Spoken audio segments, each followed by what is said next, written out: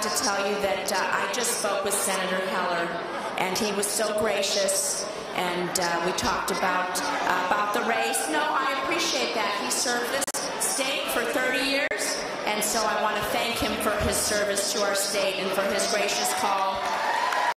Nevada joins to be the 5th state with 2 women senators.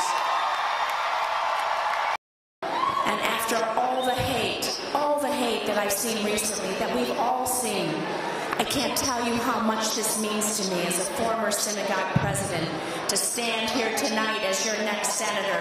Hate will never win. I'm going to tell you what we're going to fight for. We're going to fight for a $15 an hour minimum wage.